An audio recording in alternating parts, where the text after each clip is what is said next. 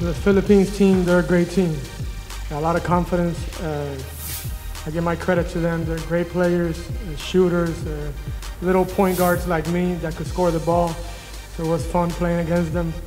Blatch did a great job of keeping them attacking, and so a lot of credit to them. I'm just happy. I'm happy with my teammates, my coaches. We never gave up. We had a bad 3 games. We stayed together as a team, and just happy we won this one for us, for Puerto Rico, for the fans in Puerto Rico, and for the fans that came here to see us.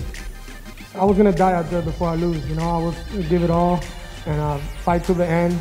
And I could see it. I could see it in my teammates' eyes today, in my coach's eyes, that they were fighting with me. Everybody that stepped on the court fought with me. So I knew we weren't gonna give up or try to the end, and it worked out for us today.